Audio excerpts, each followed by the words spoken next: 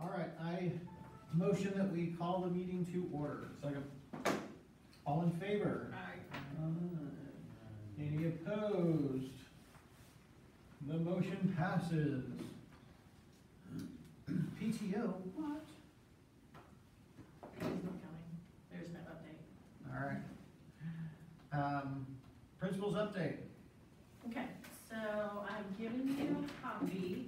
So we're gonna look at the dashboard first.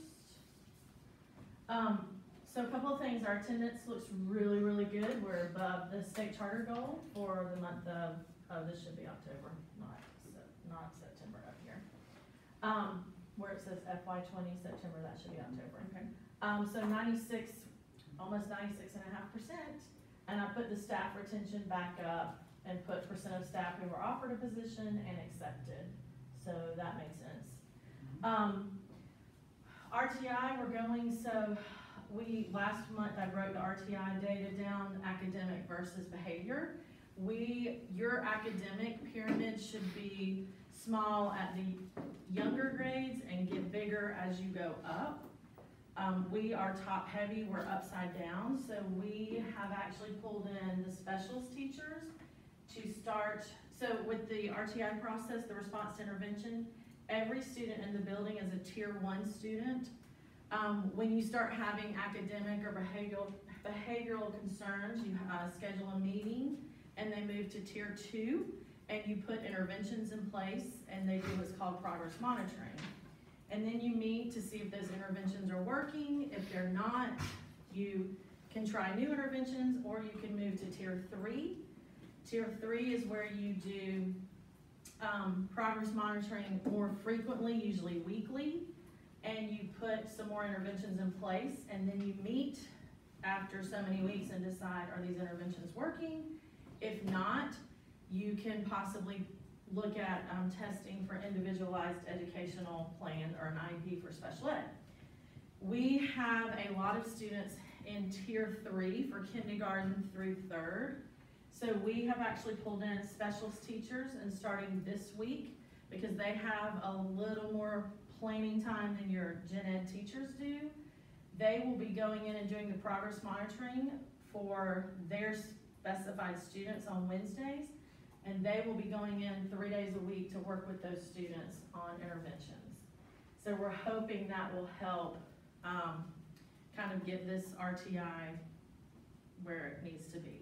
And hopefully, more importantly, just help our students in general, especially those that need more intense instruction and interventions. So, and that is basically like the highlights of the dashboard. What's our current staffing at? How many open positions do we have? That we will talk about. It's on the So last slide. 40 out of 41, that's the positions that we offer. That's not our current. That's for this school year. That's not the Gotcha. current. Yeah, but we will get to that, Todd, on the last slide. Okay. All right, so then CCRPI is really some exciting news. So what I did was the next slide shows you 2018 compared to 2019, our overall district score, and then we get a score for elementary and we get a score for middle school. So the state has really, they've been a little confused by the CCRPI information because in the state of Georgia, there's been a huge rise in milestone scores, which plays a big part into your CCRPI data. And the graduation rates are going up for high school. But, so they were expecting, the governor and everybody was, and Richard Woods was expecting that, hey, this, CCRPI scores are gonna look really good for most schools. That is not what happened. A lot of the CCRPI scores dropped, especially at the middle school level. Thank goodness we didn't follow that pattern, we increased. So we went up quite a bit in the overall district score. We are now considered a C school. So up to through 79 is a C school, so 80 is B. Last year we were a D school.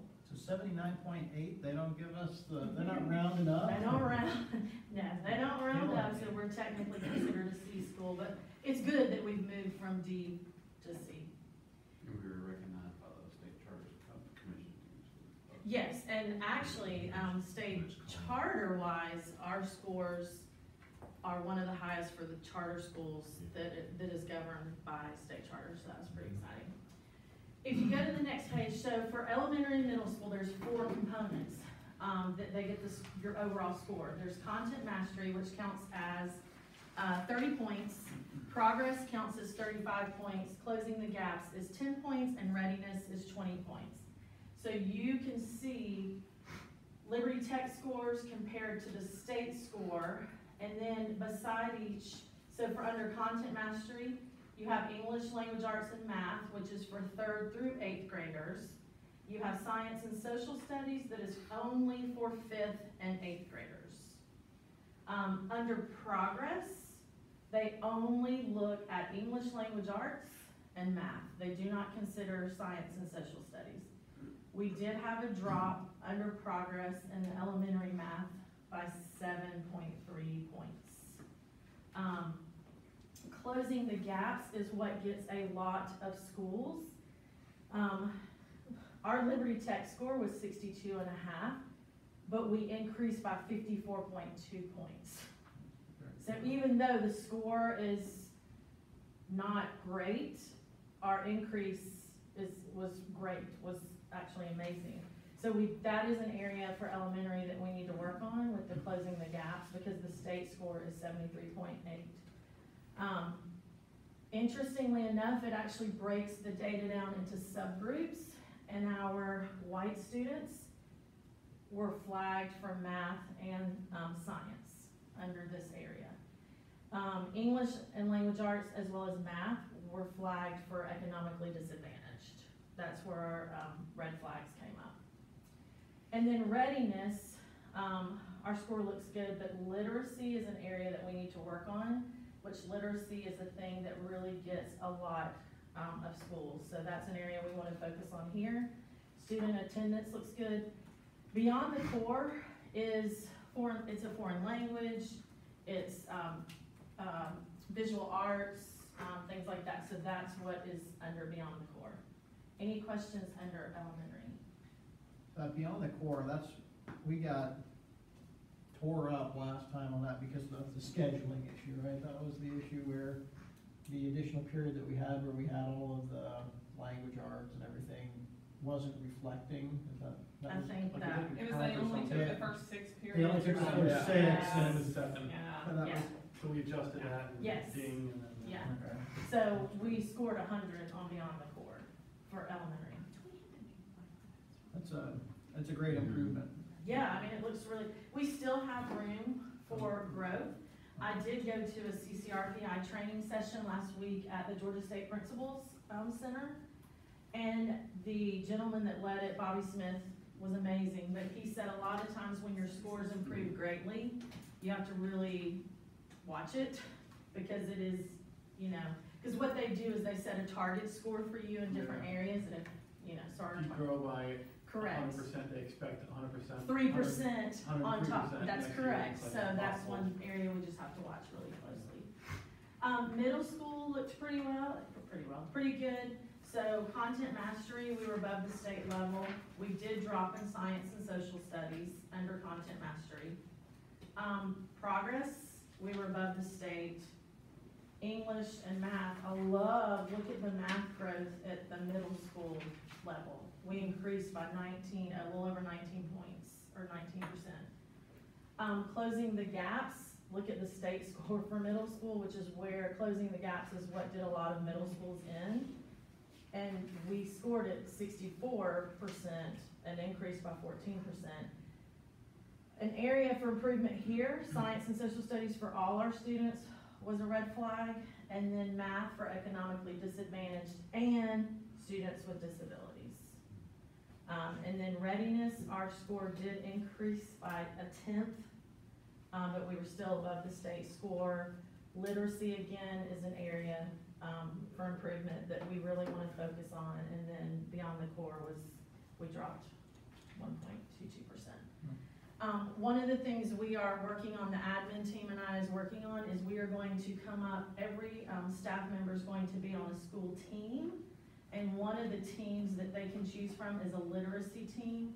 So this is going to be teachers that are very passionate about Lexile levels and, just literacy in general, so that's one area that we're hoping to really work on that literacy. Any questions on middle school? Do you know what our 1 point plus was for show or say anything? Um, Just beyond, yeah, didn't say what it was. I'll have to look. Okay. So do we set like self-targets for this year over year? Is that part of your? So, we have never really dove into CCRPI as a school. And going to that seminar last week, like, it was just like a revelation for me. So one of our committees, one of our teams is going to be data. And so when we get map data, they're gonna dive into the map data, because some teachers, data is their thing, some teachers don't have a passion for that. So this data team is going to break down CCRPI into just tiny little pieces, and then they're gonna deliver it to the staff, because honestly, I think if you walked through and picked 5 teachers tomorrow to talk to them about CCRPI, I would tell you that probably maybe 1 out of 5 would understand, other than it's just basically our grade, kind of like on a report card. Correct, so I wouldn't expect these teachers to understand it, but I'm just looking for how these results translate into actions that are measured through targets, right? So how do we look at this and say, okay, well, here's our action plan we're gonna do out of it, we're gonna focus on these areas, while we maintain these areas, and then our goal is to get whatever, right? So you can measure whether or not your efforts. Right. So it's kind of like I know last year there was sort of the school plan, and it was broken into a lot of these areas, and some of them targeted a lot of the things that touched on CCRPI. Now, I know that, part of our model was that, we didn't want to be a school whose sole focus and purpose was testing and hitting CCRPIs, but you do want to encourage the type of growth and the type of learning that translates well into this. So the only thing that I can think of that I recall that really had sort of targets and, these are the actions that we're gonna take to get better in these areas was The school improvement plan. the school improvement plan, yeah. Which I have that, I don't think I've ever shared that with you guys. So Mike and I sat together, and the goals that we met last year, we tweaked and changed the goals. That attendance was a goal we did not meet last year. So we've targeted some different things through that, but then we now have we had an upper school math lab last year. We have that as well as an upper school reading lab. So since I just got all this, since I really know how to dig into this data now, I had an admin team meeting on Friday. And so this past Friday, so that's what we're gonna do, is really dig in so that they can understand it and we can figure out specific target areas and things to do. Yeah. Also, as the map data comes in, I will be meeting with the teachers that run the 2 upper school labs, and we'll just be putting different things in place as far and looking to update the school improvement plan for different targets. Okay. And I fully believe that, these scores are the result of a well-run organization, but shouldn't be the goal. I mean, obviously, there's an outcome to the process, Right. but not the focus of the process, right? So if we have a well-rounded education model, these will be good. Right. And So our model. I didn't want my comment to seem like I was No, expecting. no. And our model of who we are and what we say we do Yeah. should produce results like this. Yeah, and if there's a school improvement, again, that would be probably line over talking to. What we should really do, because if this coming Friday, if we're getting together to lay out our vision, I think once we work on that vision, it would probably be really healthy to grab that school improvement plan and say, all right, does our improvement plan achieve our vision? Are those lined up? Because, maybe when we revision, maybe we don't wanna work on those things anymore. Maybe we wanna go somewhere different, or maybe what I hope we'll find is that, everything's all lined up. The things that we're already working towards on the improvement plan line up well with our vision.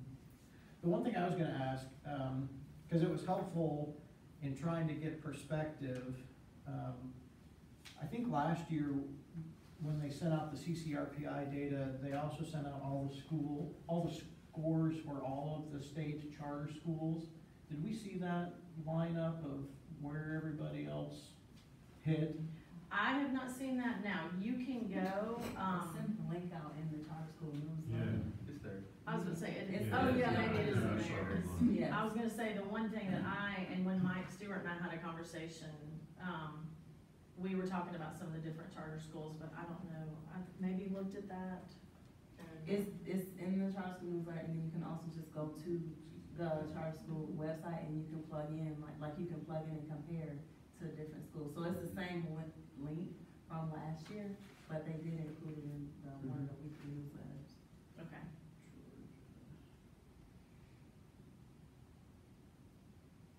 And then the school improvement plan, Mr. Stewart did share that with the board. We used to meet in the cafeteria last year. Okay, yeah, I just wrote myself a note. Yeah. See, that, Eric, where you're at is the state, so that's Yeah, you the go Georgia to- DOE, that's the state website, that's not from state charter, that's from, just Georgia DOE.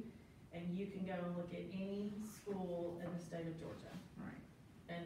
But it doesn't give you a comparison, it just gives you all the breakdown for, I wonder if Mike went and, It's in the email that came from Lauren Holcomb from the state charter school to all school board leaders and members, and then I forwarded it to everyone, yeah, asking if you got it. So it's a link, it's a thing in there. I don't see the link in her. It's green, Now, she underlined it and put it in green, but it's not actually a hyperlink. no, go down where it says Georgia Department of Education releases. We can look at it after the I was meeting, about to because we say. kind of like, Yeah. on video. cause I can start, I'll look for it while you guys, yeah. Cause that was, I mean, I wanna say that last This is year, I where think I'm the at. highest score that anybody got was like an 86 or an 87 or something, so. The highest I've seen is, Coweta. No, the museum school was under us, just Even, FYI. I meant like statewide, I saw one that was in the eighties for charters. Well, state, like Coweta charter, who was They governed were- by, they were 85. And they were top point dog something. last year. But even Yeah. Fayette County was 89.5, I believe. So we're moving on up, which is what we just need to continue to do. When I was at the conference last week, there were several other charter schools, and their overall scores were 50s and 60s. So when you click on the link that's in the email, it says right here, if you can download this spreadsheet, that's the overall ratings. If you click there, it downloads an Excel sheet, and then you can filter by school, and it has the ratings in. So this is what the one I forwarded from Lauren Hogan.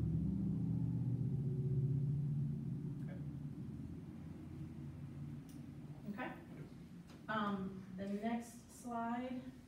So, the committee that just met talked about this. We're really excited about this high school options fair. So on the night of December 3rd, which is the big winter extravaganza concert, that Mr. Pafford is heading up with the band and the chorus, the different choruses.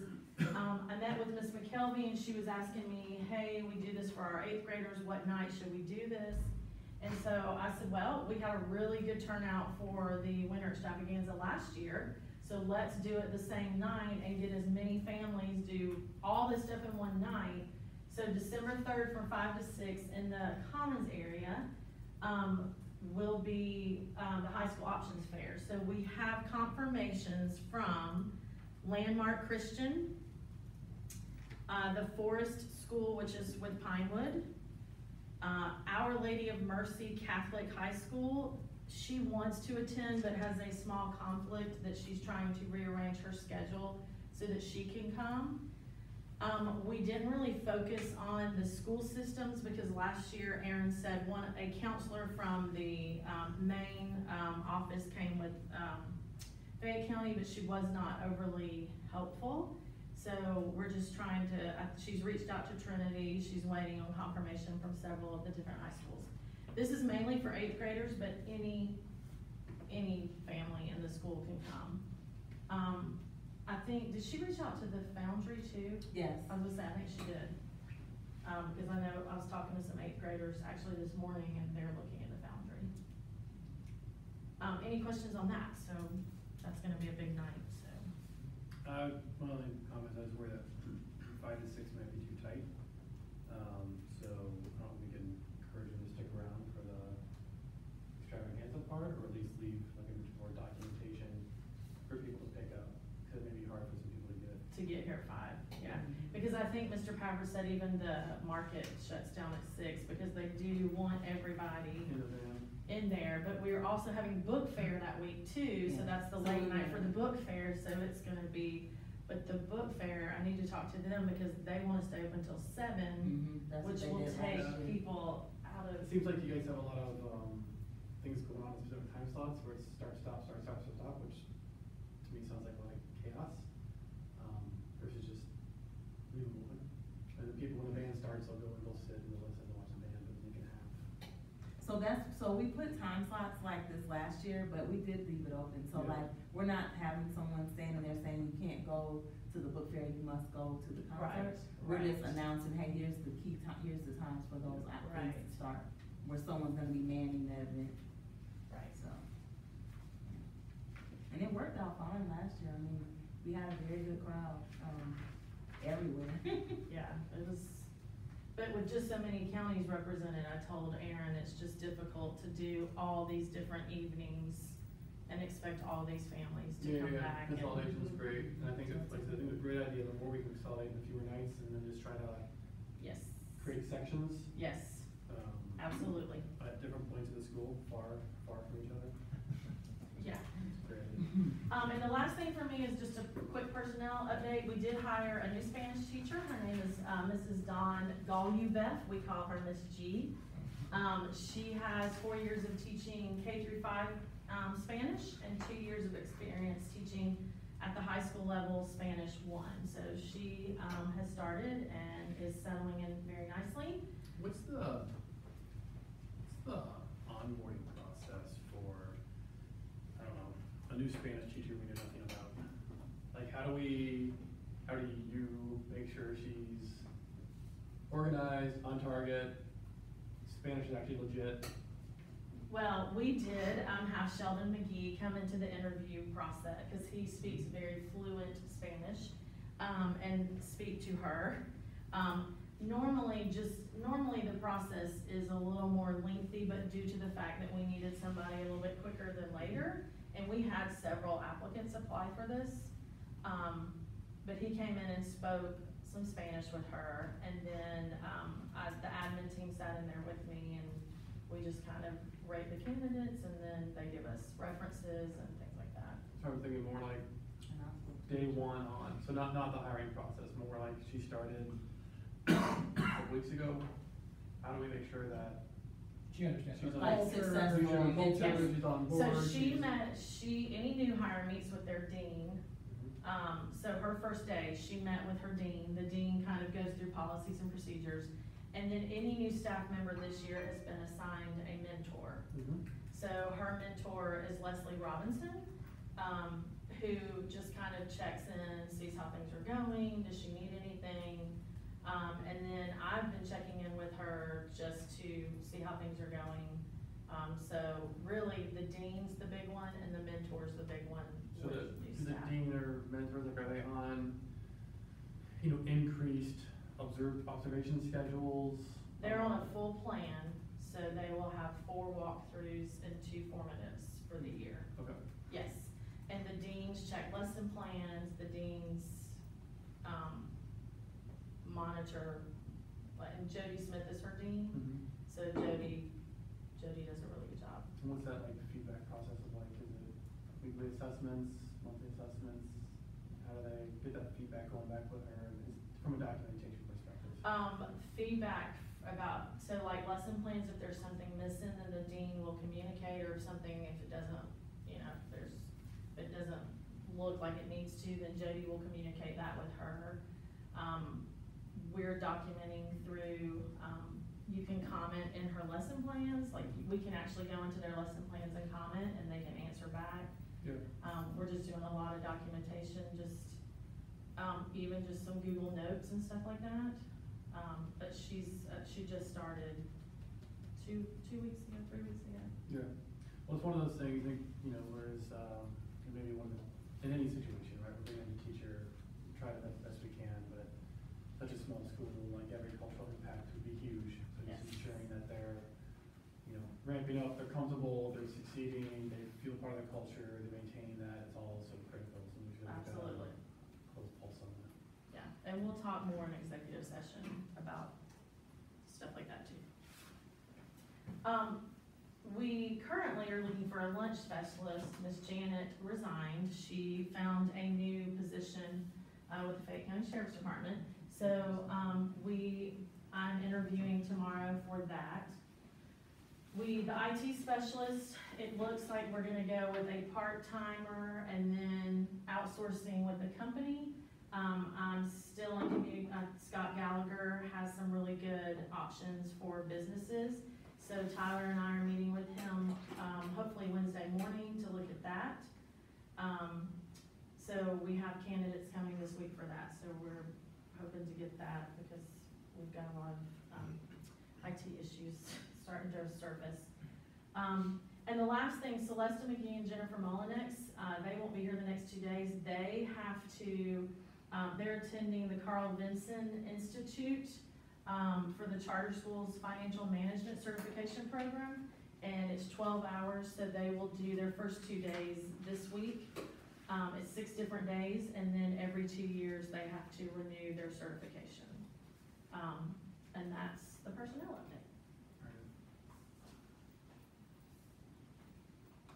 So I guess before we end principles, I just have one additional question. Maybe this was more appropriate on the dashboard conversation, but as far as, I don't know if it's just anecdotal, but it feels like there's been a little bit of a departure of students over the last couple of weeks, and I don't know if, do we have a feel like, I assume you do exit interviews with those families as they're leaving, like, is there a common thread that is driving some of that?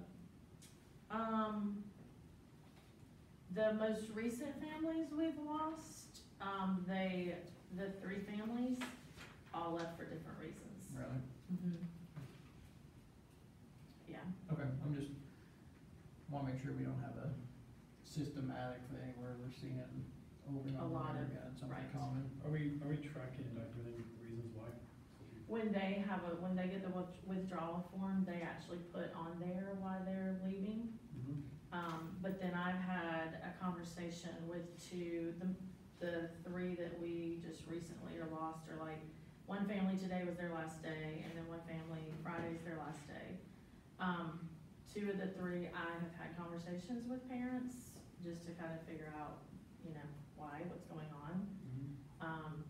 And then, one of our office staff had a conversation with the other family that was leaving and reported that to me. With those withdrawals, I know we have a large waiting list. Those spots are being filled, pretty much immediately. Mhm. Okay. Yeah, we have a 5th grader that, I gave a school tour to, last week, was it Friday? They're getting ready to go out of town. It's a child that's been homeschooled all the child's life, and, so they have until December 2nd to make a decision, on that. Is there any way you could, aggregate and anonymize some of the feedback from the people left? Sure. That we could see? Sure. I mean, it would be interesting to see the. Yeah, I mean, I think Scatter plot of be what's. aware of trends, like, hey, I noticed that, X% are moving away, so whatever the case is, X% are Right. switching here, switching there. Yes, I can absolutely do that. And if you do any sort of percentage breakdown, do it by family, not by child.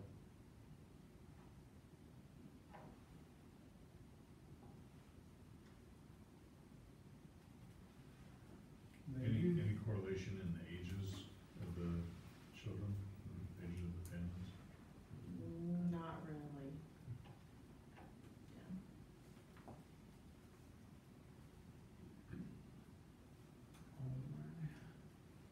When we were in the training, we spoke a lot about segmenting. I'm guessing you are very familiar with all of that. But as far as segmenting, in order to get our funding and tracking the students by what programs they're involved in. I do not know anything about segmenting. Okay. Well, good, because Yeah. I No. can reach out and get some additional information. It was convoluted, but, a lot of the funding that we could potentially have available would be based on maximizing those segments. I'm going, I think it's next Wednesday, to Griffin Risa to spend a day with the Georgia DOE. Because I received an email about that a couple of weeks ago, and it's quite interesting at times working with the DOE. State charter is very organized. They're like, we need this is Yeah. how you do it, here's the directions.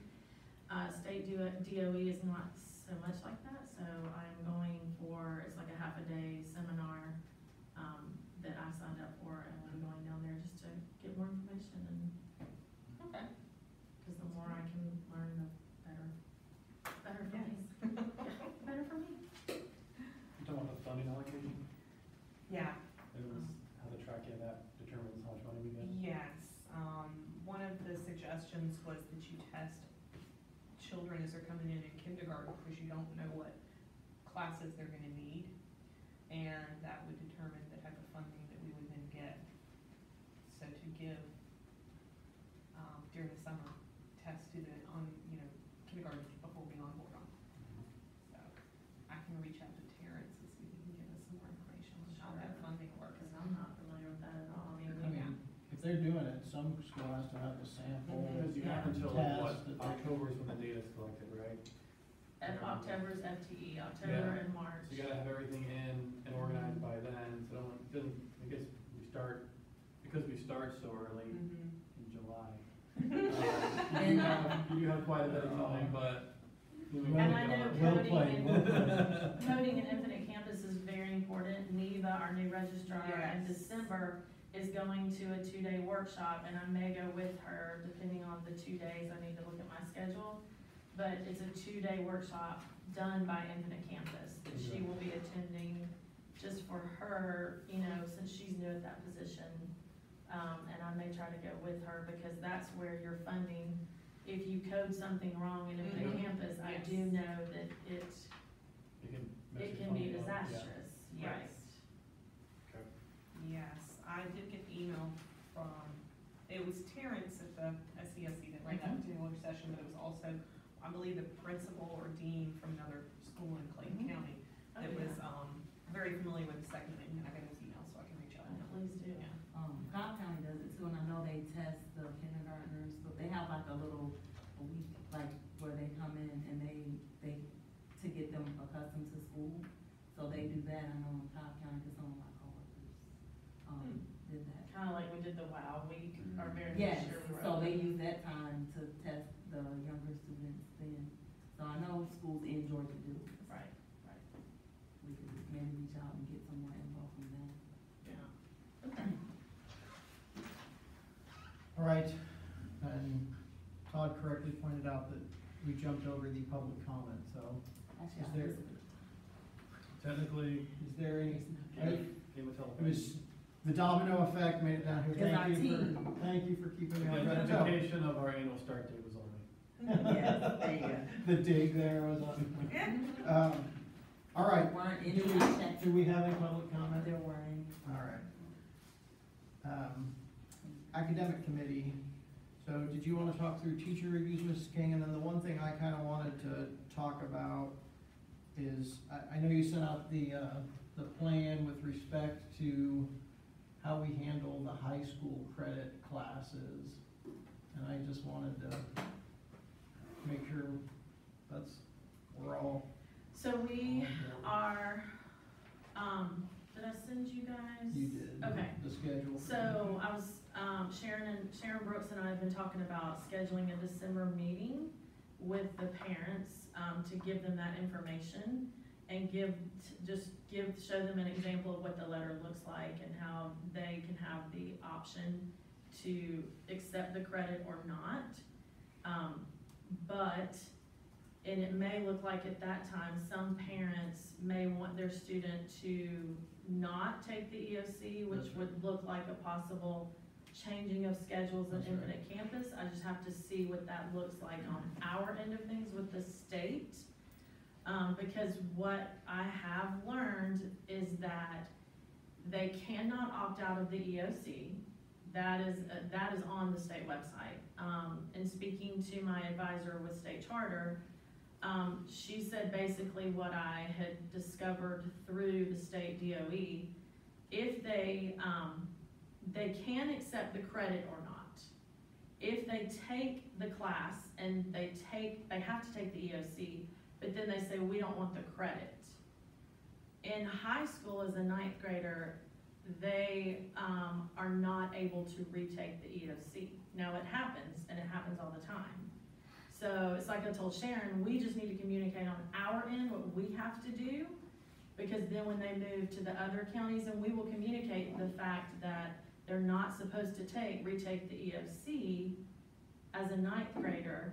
And actually, Katie Manthe said with a state charter that if they even sit through the class again and they take the EOC, they're supposed to get a 0 average in the class. So, I just wanted to, because I've, since I'll be in that December meeting. That's correct. I have put a lot of sort of thought, so I think a couple questions that I know families are gonna have.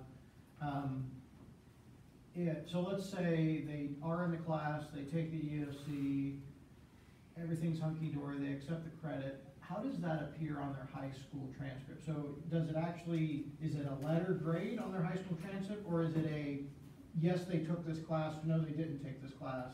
It's gonna be on their transcript whether they accept the credit or not. If they pass, then, or the credit is, the Carnegie unit is accepted, it will have a 1. So it's either a yes or no on the. Correct. So it's If not, it they doesn't factor decline the into credit, their, it's a 0. it doesn't factor into their high school GPA. Right.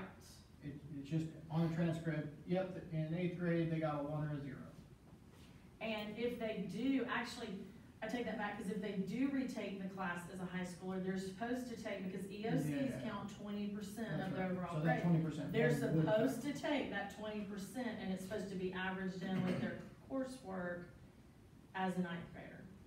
So I guess the one challenge that I still have around this is, as a state charter school, we get lots of disadvantages.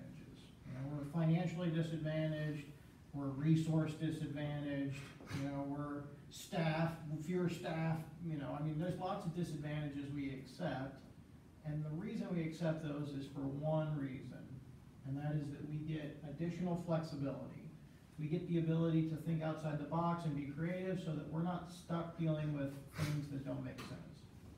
And when I look at this situation, if I'm just being, painfully honest, Yeah. I say, it looks to me like all the other middle schools have worked around this problem, and they've come with a workaround, and I like and I respect the fact that, look, we're looking at the letter of the law here, but I have to wonder if all that additional flexibility we have can't solve this problem. I mean, can we make a class that's not called That's what, ninth grade Right. algebra? Well, it Can we would make be- a right. preparatory for ninth grade math class that teaches the same stuff? And if we don't Which use is this what this flexibility, looks, like, right. what the heck are we giving all this stuff up for? Like, we gotta dive deep into that flexibility pool. And so that's my challenge is I have a hard time thinking that we can't come up with a different class or some structure, because what I don't wanna see happen and what I'm afraid of is there are gonna be some families, and,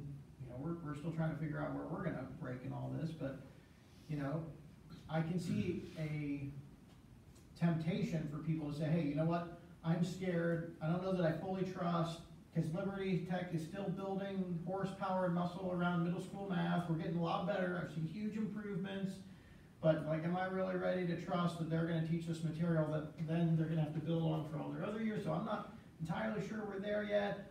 So my only other option then is to go stick them back into 8th grade math, which by the way is the exact same class that they took last year, so they'll learn nothing this year and they're just gonna sit there and stare at a wall.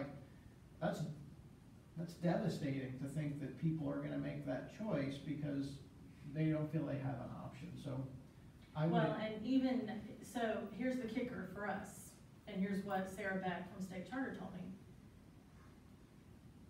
We are not an accredited school, and so Sarah Beck said, technically, because we don't have accreditation, no high school in this state has to accept. They can say, I'm not accepting that credit, because we're not accredited. So, I was talking to, it used to be Advanced Ed, who Mike was going through last year, and I've been talking to them, and then I talked to my advisor, and she said, accreditation is a huge process, and she said, you need to get through this year, and then you need to go for accreditation next year. She said, because get through this year, then you can go for accreditation. But Sarah Beck said, eventually, y'all need to go for accreditation, because no high school in this state, no public high school, has to accept your high school credits, because you are not accredited. So that's a whole nother, That's like, even way more complicating of this issue. And so I feel like we're giving, this is a yes or no, you gotta do it or you don't. Once you're in, there's no getting off, there's no change in your mind, see it all the way through. Oh, by the way, schools may or may not accept it. You may not be allowed to retake it's just like, oh my gosh, it's a lot. And what a so terrible situation. Fayette County gives you the option, gives the parents, because what I did, I took Fayette County's form, and I took another county's form, the county that my advisor's child went through, and I took those two school forms. And in Fayette County's, theirs was a very vague, yes, I accept it, no, I don't. Whereas the one that I got from my advisor, it was more detailed and very explanatory as to, this is what's happening, this is what you're doing. So that's the one I took and tweaked and made it for us. So that's what Ms. Brooks was saying, maybe when we meet with the parents, because we know this is going to be a concern, we say, okay, this class, if these parents say, yes, I want them to take the EOC, well, they stay in Algebra 1. If these parents say, no, this is freaking me out, then we kind of change, and I don't know if that looks like leaving them all in the same class, I don't really know how that works yet, and So, changing, these are like classes, setting two up. different names, that happen to meet the exact same time, the And the exact same- location. Amen. Right. That's exactly, Right. but that's the type Yeah. of flexibility we should be afforded, because we've given up so much for that silly But flexibility. my only concern is because on FTE, one of those things is student class. And so the state, when you're trying to sign off on student class, they're real picky. They're real picky. So my concern is if we do that, then the state's gonna go, whoa. You had Algebra 1, now all of a sudden, halfway in the year, you're popping in. So that's where I've got to figure out that's what Sharon and I are trying to talk about, like what does that look like? And is the state gonna come and say, wait a minute, what are y'all doing? So that's what I need to find out. Because that's what Sharon said. She said, maybe we should just create, she said, I know that would be a lot of work on your end going in and creating, which it really wouldn't. I don't want state to ding us and go, wait, what happened? So I don't know if it's just, we need to get through this year, take the credit or not, and then next year for accelerated, really look, how does that, because this year we're doing what Fayette County has been doing since my youngest, who is 25, was at Whitewater Middle. In 6th grade math, you do 6 and half of 7. In 7th grade math, you do the other half of 7th and all of 8. And then in 8th grade math, you do Algebra 1. My child did 6 and half of 7th. The teacher said, no, she needs to, then she went to 7th and did the other half of 7th and 8th. And then that teacher said, no, you don't need to go to Algebra 1. So she sat through in 8th grade the same class. She just sat through. And then that teacher said, wait a minute, what are you doing sitting in this class? You need to be over there. So it was just like, at that point, it's like, you know what, just roll with it, let's go, let's get out, let's move on to high school. So it's like, I don't ever want a family to feel like they need to have their kid go retake 8th grade because they don't wanna play this high stakes poker game that we're right. trying to set up here, so. So there's definitely, that's why Sharon and I really need to sit down with Ms. Burns as well, and really, because in Spanish 1, they don't take a state EOC. It is created by the Spanish 1 teacher. Spanish 1's not the biggie. It's the physical science and the Algebra 1. That's where it really gets a little crazy.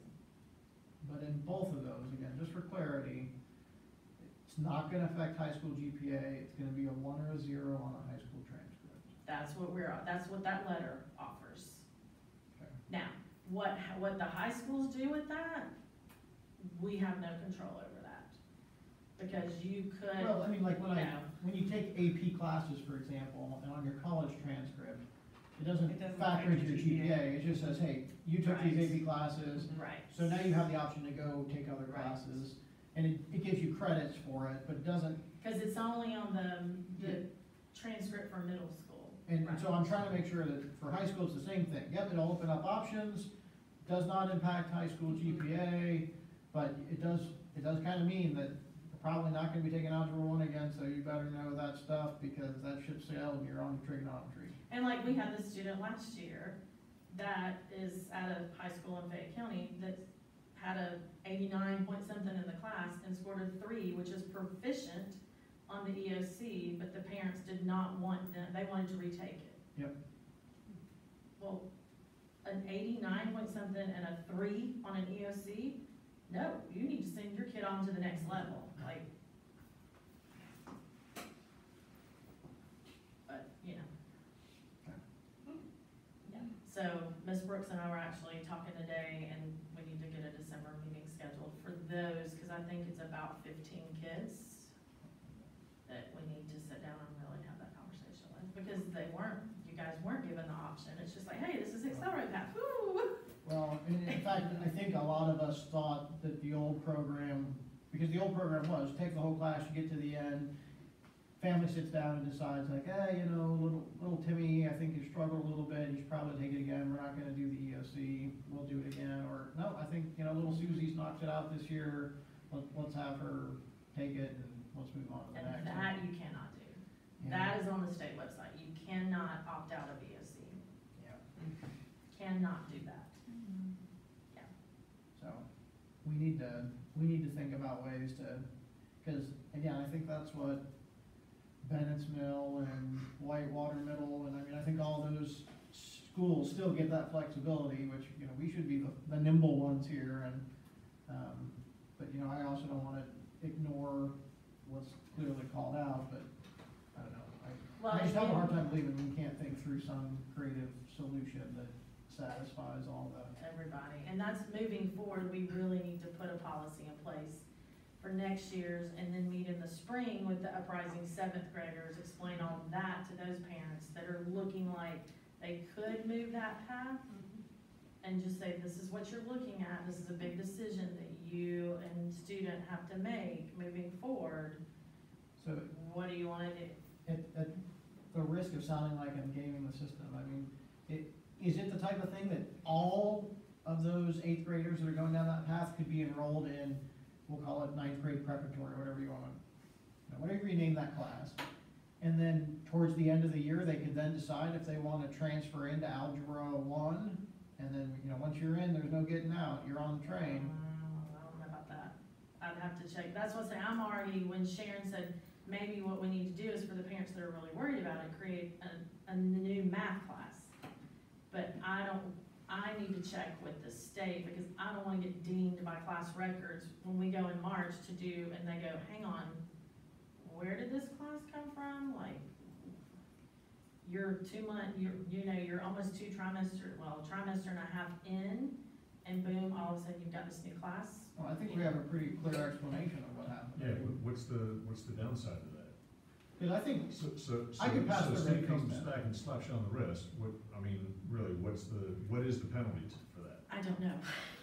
I don't know, because Maybe like, if we could find out what the options are there, what the Yeah. consequences are, we can make a Educated. educated decision. and what I was told by state charter by Katie Manthe was, they will not go against what the state says.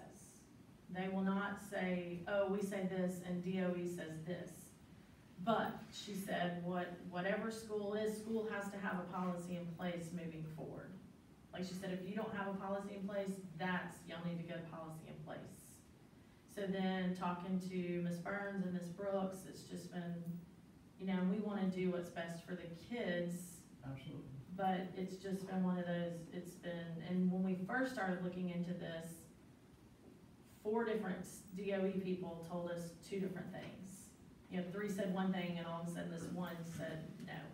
And even the one that's over testing, we had another school systems form and she said, I wanna see that form. Yep. That's not right. Yeah, and it just goes back to, again, my high level concept is, if even one student goes through what your child went through, where they're retaking 8th grade math, we failed that student. I mean, we've wasted a year of their academic growth, we have completely failed that student, so Now, we just what- can never get in a situation where a family makes the decision, like, okay, we'll just do it again, because And it's what terrible. we did in Fayette County when my daughter got to middle school, it went based on, classroom average, milestone scores, I think it was CRCT back then. And if a parent just demanded that their kid go the accelerated path, the middle schools had a math assessment that the uprising 6th grader would go in and sit down and take. And if they could not pass that, then the school system said, nope, they're not going in the accelerated path. So, I mean, even if it looks like, I don't know.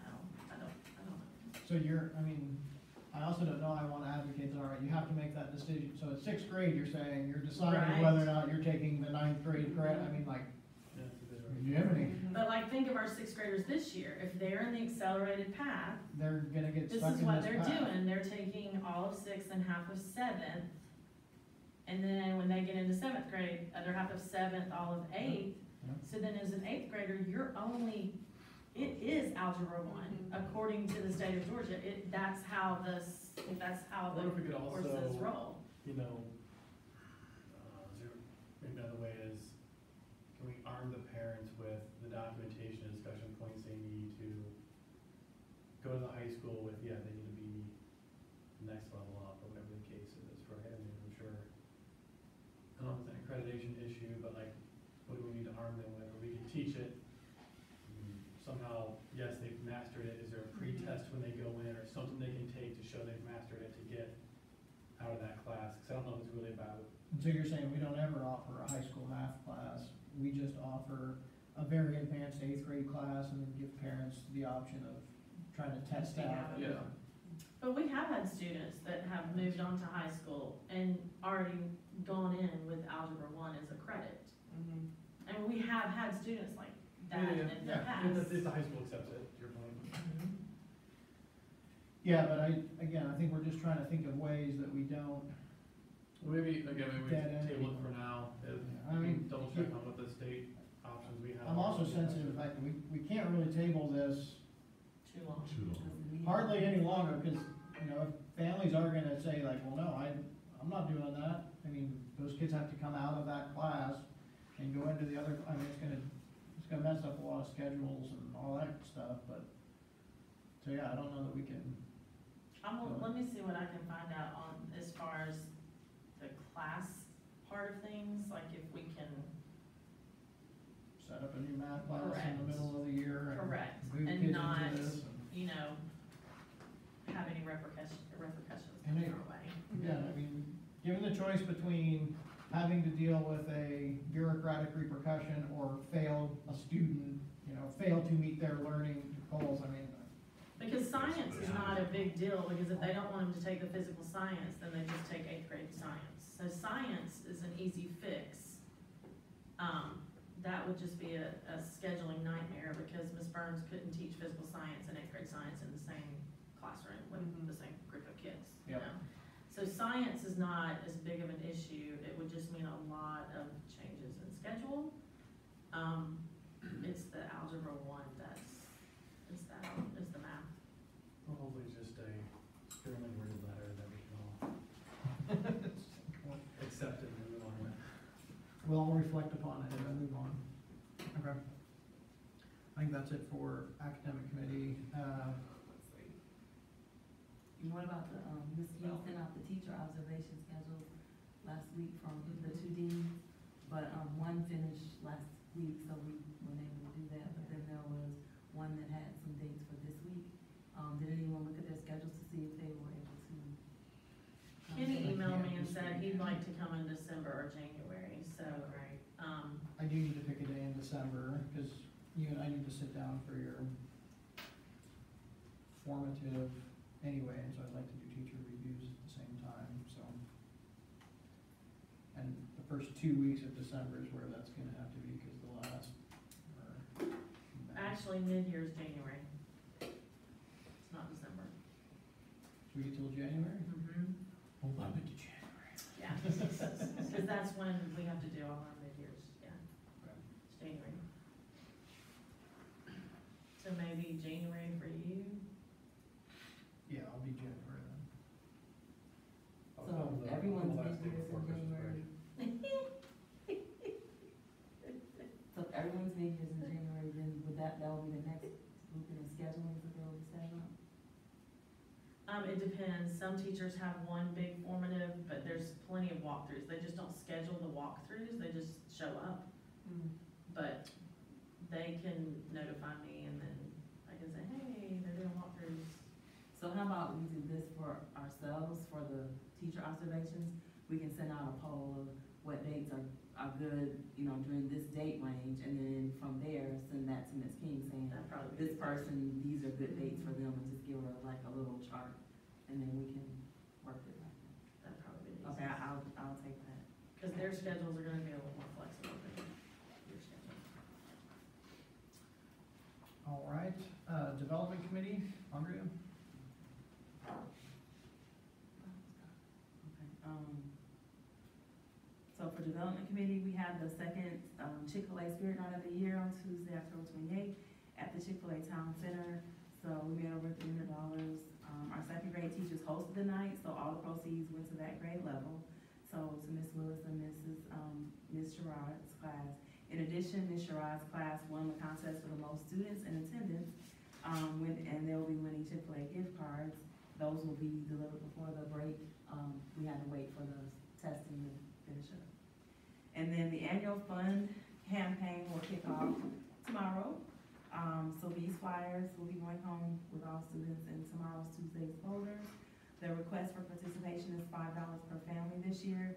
The participation campaign and golf tournament are both part of our school's overall annual fund campaign. Last year, we had an 86% participation rate through this campaign, meaning 86% of our families said they want to support Liberty Tech and their initiatives.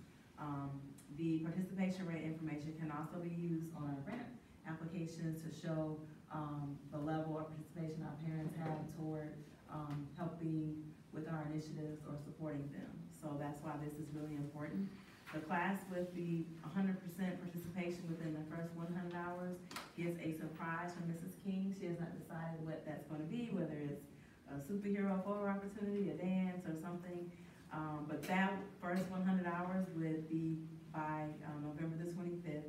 Donations will be taken online under the school's giving tab through the Tuesday folder, checks only, and also at the front office, cash check or a credit card can be taken at the front office.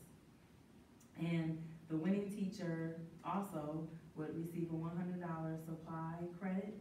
That means a teacher whose class reaches 100% first after the first 100 hours.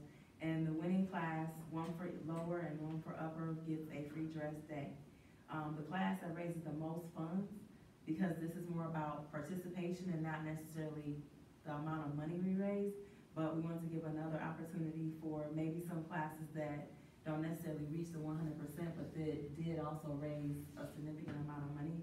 So the class that raises the most funds, that teacher will receive a $50 supply credit, and the class will receive a free dress day, which seems to be popular, especially this time of year, because people want to wear their jeans.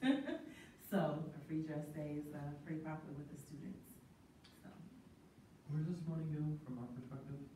it goes, last year, it went in the board bucket for fundraising. But it's. But it went just toward general other programs. uncommitted dollars. Yeah, it's uncommitted dollars, so we were able to use it for other things, like say if, for instance, they needed more money to go toward the 8th grade graduation or What did we bring in last something, year? we would support it. Last year we raised over $2,000, I think that's that. We mentioned, but yeah, So, I mean, and that was just for this part, not including the golf tournament. And, we also had, when we had grandparents day last year, we also had we raised over $250 that day too, so. So people seem to like just showing us that they care and really wanna support Liberty Tech versus being forced to like, you know, some schools have where you get 50. Yeah, I don't wanna go sell candy bars door to door or Right. something. Right, Or required donations. And so this isn't more about the money, it's more about getting Yeah, them on just- board and supporting us. And that's always the message, I mean, and I see it come through here, I mean, I would just say that has to be front and center, is that we never believe that we're gonna fund the school by parent donations. We believe we're gonna go after grants, and that 86% is phenomenal, I mean, that's far and away the best we've ever done. But that lets us get the grant participation. Yeah, I mean, So that's, yeah. that's the If, message. if the families themselves don't care about it, why should this random Say- third-party organization care about it, so? So we're hoping to beat that this year, beat that six. I have a thermometer that, hang up outside, so we can, they'll have a visual, as you come through the power line in the front, as soon as I figure out how to ratchet it on. So that's all for development. Great, thank you. Finance committee, Okay. We've got the September numbers, everything's pretty consistent with the way it has been. Hopefully, now that we've got some new things in place, we'll get a little, at this point, we could be looking at potentially October, that's kind of the goal we're working towards. I did review September payrolls, I've got requests out to view various, checks that were cut, support for that, so trying to, I've been able to get a hold of information a little bit easier, so that's been great, being able to do that. This past week, we were at the, board training, and I want us to tighten up some of our documentation that we've got as far as our procedures in the accounting department. Look at segregation of duties now that we've had so many changes, and make sure that we've got that, kind of shored up. We need to review credit card policies, things like that, just to know what the spending limits are, signature requirements, that kind of thing. We also need to look as a finance committee at maybe tightening up what we wanna look at as far as expenditures. Are there any certain dollar amounts that we wanna approve? And making sure we've got a firm understanding between us and operations as far as that goes. so are we thinking about changing from the, cause currently it's anything over $5,000 that is not an approved expenditure, is that still, I think Right. that that's fine, we just probably wanna address it and just get it out there and make it known. make sure we're hearing? Is that one of the things that you spot check, is, you know, do you look for every Yeah, we should. check over 5,000 and say, no, okay, was it, Mhm. you know, like obviously when we see the rent, we're like, okay, that's approved, The rent, salaries, yes. okay, those are approved. So when the board Getting a check training is, register is something that just happened in the past 2 months Oh, on a yeah. regular basis. Okay, But well, yes, that's- I did request that. We're, and we're Celeste's trending the getting- right way, Yes, Ed. and Celeste's getting that information. I would like me. to make a suggestion that you come in and sit down with Celesta and Jennifer and, communicate on your end, because I was talking with Andrea today, I was speaking to Andrea today, and the organization between those two ladies Mhm. has been so much better than the previous two Yeah. ladies in that position. And so I think on your end of things, if you would come in and sit down, and even, I can sit in there with Celesta and Jennifer, Mhm. and you can communicate to them like exactly what you're looking Yeah. for, they can communicate to you, this is what we have, is this Mhm. what you're, you know, is this what you're needing? Mhm. I think that would help on everybody's end Yeah. to know exactly what you're looking for, does that Yeah. make sense? Yeah. And I think that would just help on their end know, because, you know, Celesta kind of walked into a mess, Mhm. and she has done an outstanding job, because all September invoices have been entered into QuickBook, October invoices have been entered into QuickBook, so we're running very much, you know, she's hoping that when we present, we're presenting not 2 months behind. Yeah, So she has exactly. worked very diligently to get to the point, I mean, she has organized and And Jennifer has been, I mean, she's already been changing things and organizing, and so I think that would just help on our end of things, especially Celesta and Jennifer's, know exactly what, because I know when Terrence came in with state charter, and we should be getting their reports, in the next 3 or 4 weeks. Sarah Beck emailed me last week and said they're wrapping up our monitoring letter, and it should be coming soon. Cash policy, there were several finance policies that just need a lot of correction on their end. So Jennifer can give you the information he gave. Once we get the monitoring letter, that will give us some more information. Yeah, and I can always give Terrence a call. I talked with him about getting some of those things tightened up. I do wanna sit with them and go through processes, cause I think we've got, with having such a small front office staff that's involved in accounting, there's, internal controls that we need to address, just for everybody's safety. It's not that we don't trust anybody, but we don't want there to be a potential threat and someone to point a Well, see, finger. and Terrence is the one who came in for the monitoring, Yeah. and he said, like, Jennifer's tightened down on the cash policy because having classroom teachers collect cash is a major no-no. Oh, yeah. And so even with the play that we had, all cash had to be walked by the student to the front office, and there were, Neva and Jennifer were the only two that touched cash. Only two. Yeah. Janet was the only one that touches lunch money. So now she's gone until we get her replacement. Neva is the only one that touches lunch, cash. Yeah. Because and like receipts weren't being written all the time, so Terrence was like, ooh, every time somebody pays cash, you give a receipt. Yeah. So Jennifer can give a lot of information, because she took some good notes when Terrence was here. Okay.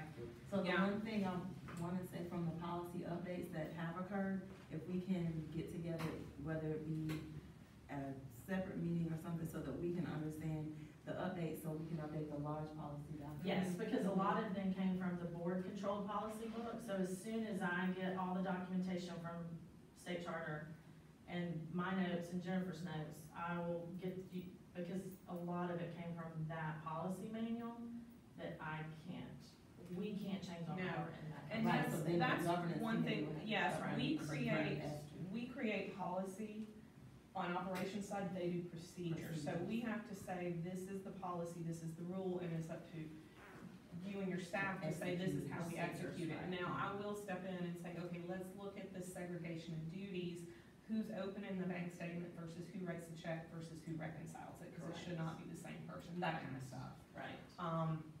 So we'll just kind of tighten that up, but yeah, if we have a policy update, that would be us. Which we do need to look at some of that stuff.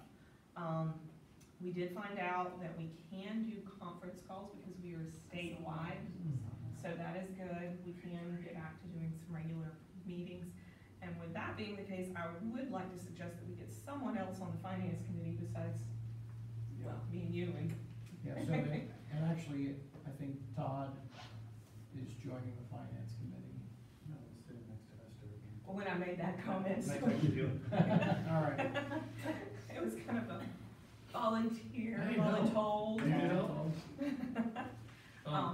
But yeah, that would be great, just to have somebody else, because we do have a fiduciary responsibility. It's the board's fiduciary responsibility to manage the funds, so ultimately it is on us if something goes awry, and that's an awful lot when it's mainly me. I don't like that, so I would definitely like more eyes, again, for internal control purposes, so that would be good.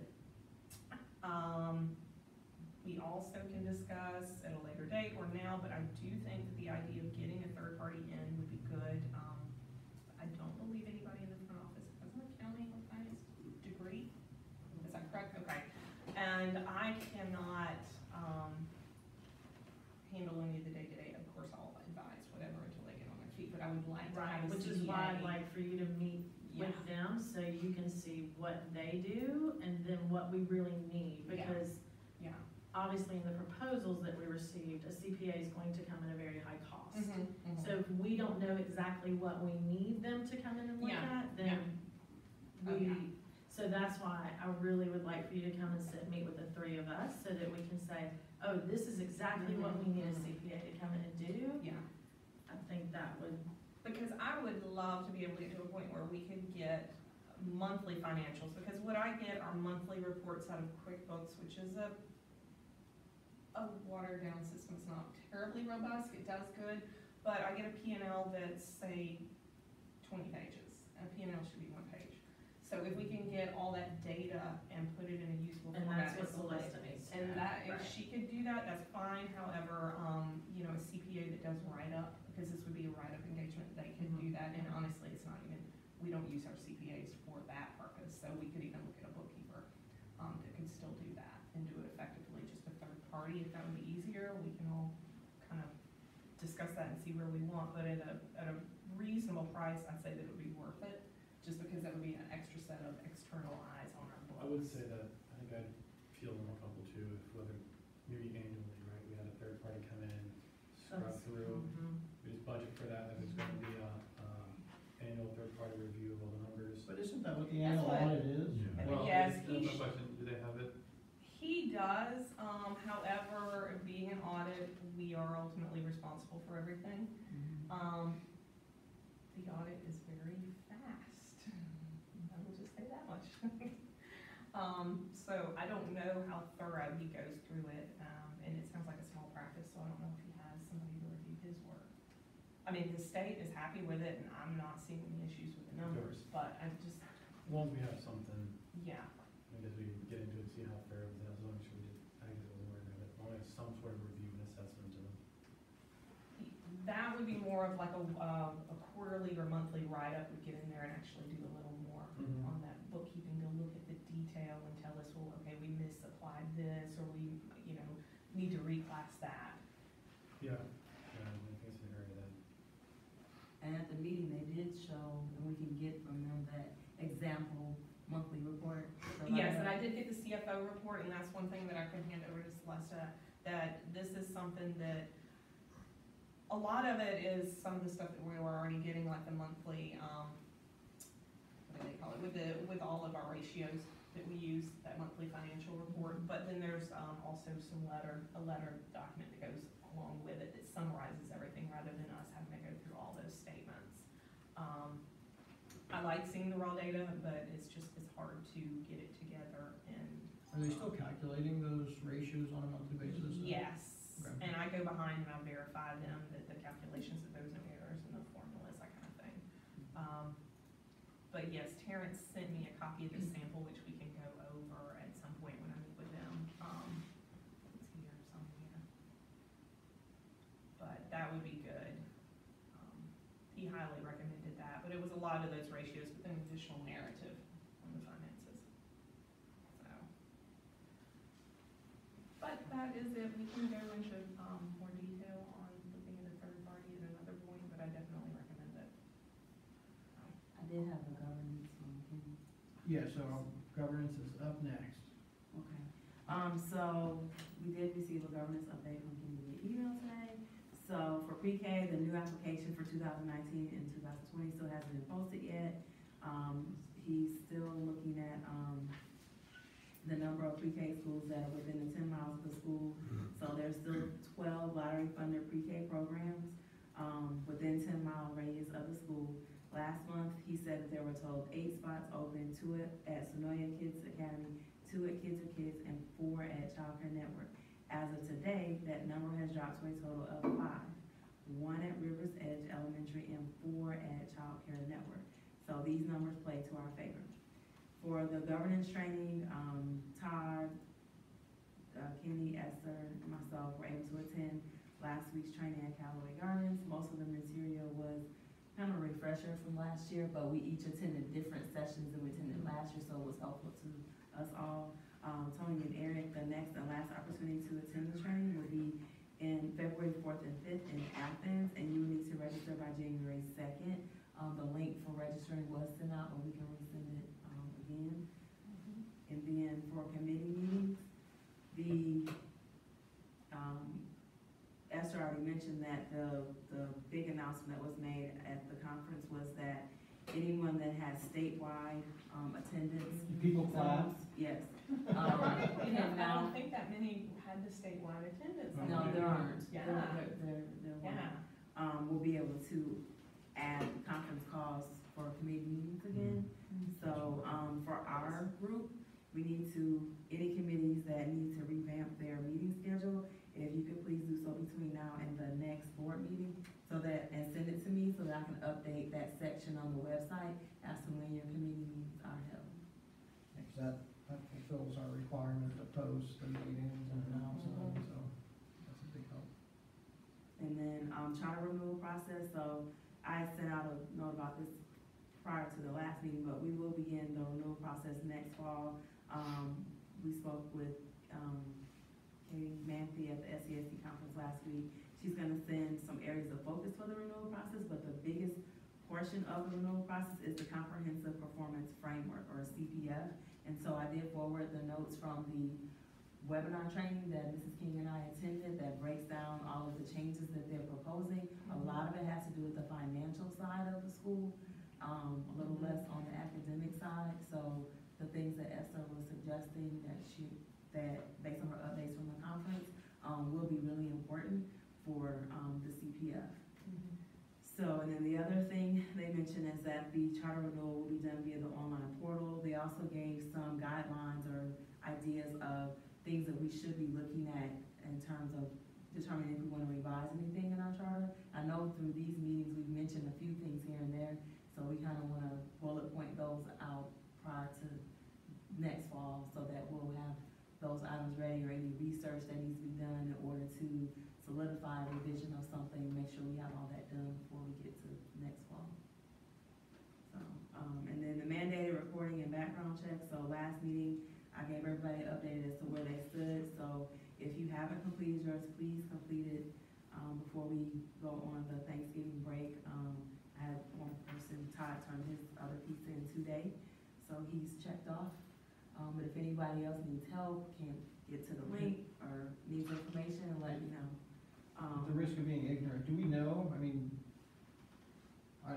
do we just know who needs to do what? I did, last meeting I handed you a piece of paper and told you what you needed. I'm halfway through mine, I didn't realize it was a 2-hour thing when I started it. So it's really Is it just, speed up to yeah. 1.5? Right, so Kenny and I know Todd both went on the same day to get their background check updated, and then, so they're done, Todd just gave me his, and then, we did come to an agreement with the front office that the permit, what do you call it? Gun? Yes, that those were valid, Okay. IDs. I I was found supposed- the information on the state website where we got it before, and I sent that in. I was supposed to send you my certificate of completion for the mandate. Yeah, so if you have it, you can go back and download the PDF and you can email it straight to Jennifer Malone. My weapons permit expires in a few months, when I get it renewed, do I just need to get you a copy? Just copy it, yeah, and you can, if you scan it in, you can send it straight to Jennifer. Okay. It's a Right. ID. Just the, What's that take care of? that background. Background check, because they do a background check if you have all my Give me that. concealed carry permit. Told you to have it.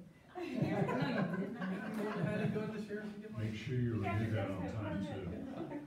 Look, I don't know what you carrying. Care if you want me to or not, I got to leave. So we'll just document that for next year and then remind ourselves what we do and don't need to do.